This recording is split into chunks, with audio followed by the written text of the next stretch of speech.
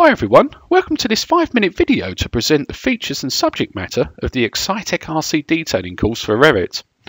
My name is Lawrence Hooker and I'm a technical consultant here at Excitech.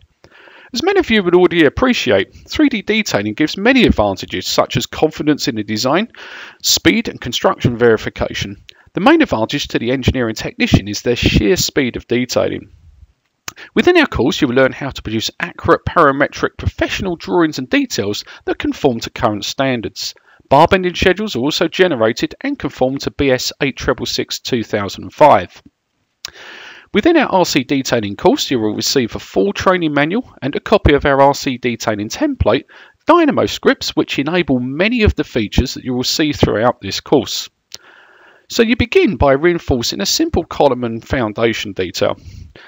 You add the main reinforcement bar, as you can see here, which will snap to the corners of the links, and you then distribute the links up the column.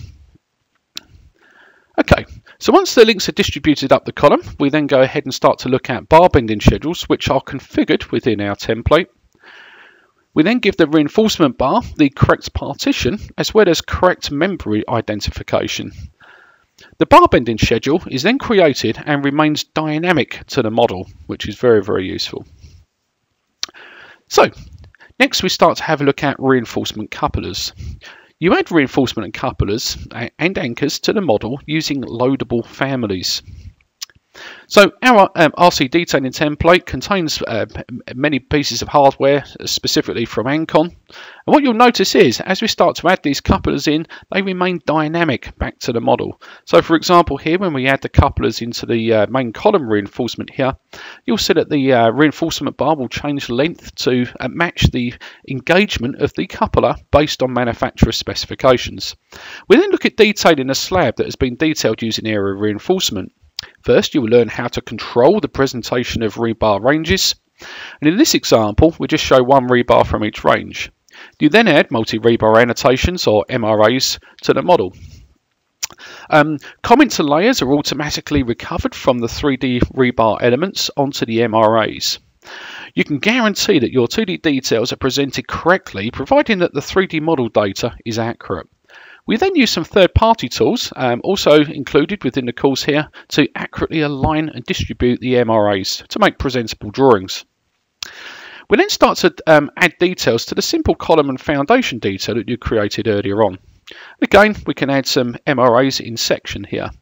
You will then start to see the dynamic nature of the MRAs and the reinforcement by adjusting the links, the quantity of links, and you can see the MRA updates in real time. So then bar marks are added to the bottom layer of the reinforcement in the foundation. Again, if the bar changes, a new bar mark is assigned and all the tags, bending schedules and MRAs update, giving you the confidence that details will always remain accurate and up to date to your design. So here you can actually see the use of a Dynamo script to recreate the bar bending schedule in Microsoft Excel.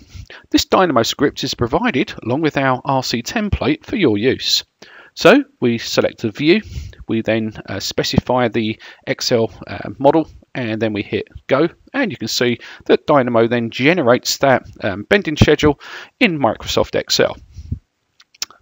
Okay, so just remains for me to say thank you for your attention, and we certainly look forward to seeing you on one of our unique RC courses very soon.